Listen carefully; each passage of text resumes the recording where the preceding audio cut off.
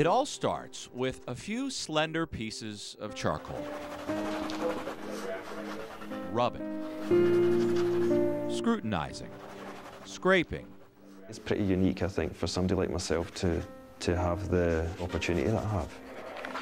At times, drawing at a feverish pace. At other times, more deliberately. It's almost like kind of getting into the zone, and that's what you're striving for when you're working on the pictures.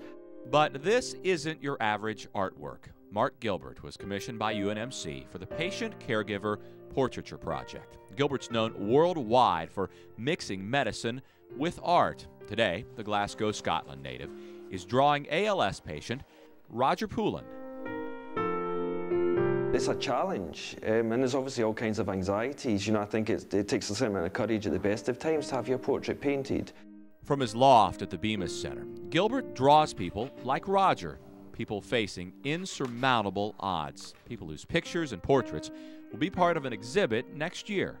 I'm obviously in this kind of privileged position of working with people during what is many times the most traumatic moments maybe of their lives. It captures something in a way that a photograph can't. Dolores Poulin's husband can't walk, can't talk, has been forced into a motorized wheelchair by the most unforgiving of diseases. But she says this is something Roger definitely wanted to do. It would give Roger an opportunity to be able to contribute something, and that's very important to him. Dolores says her husband wants the pictures to teach people about ALS. It's his chance to do something while struggling with a disease that barely lets him do anything.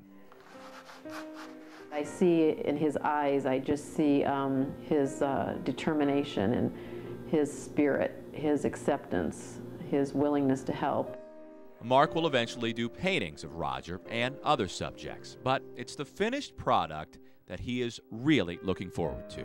I hope that people going to see the exhibition view it as, you know, will be saddened, will be moved, will be maybe even made to feel angry, but will come away thinking that actually they've had a constructive and positive experience.